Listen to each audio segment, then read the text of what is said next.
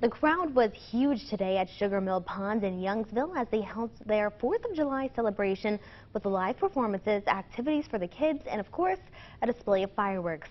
News 10's Rodriguez Taylor shows us the festivities.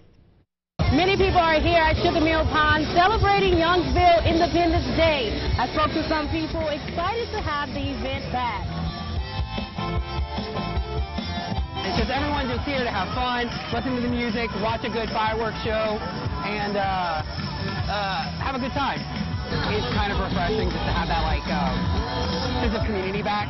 Last year, the event was virtual due to the pandemic. The event manager of Social Entertainment Production says soon as the word was out about the event happening again, people came in massive numbers. I'm so excited to be back here in Sugar Mill Pond and just to see how everybody celebrating independence, celebrating the people they love. There's something for everybody here.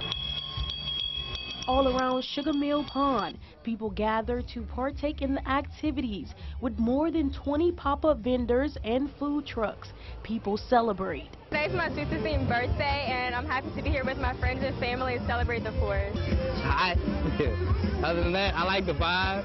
Pretty cool. Nice for the kids, nice little outing. I think it's great that we can do events like this and really celebrate being an American, celebrate the fact that we're finally over this pandemic. It makes me happy seeing other people happy. So I'm very happy that today the weather turned out nice and a great turnout as well. The weather is great and I have my snowball. It cannot get any better than this.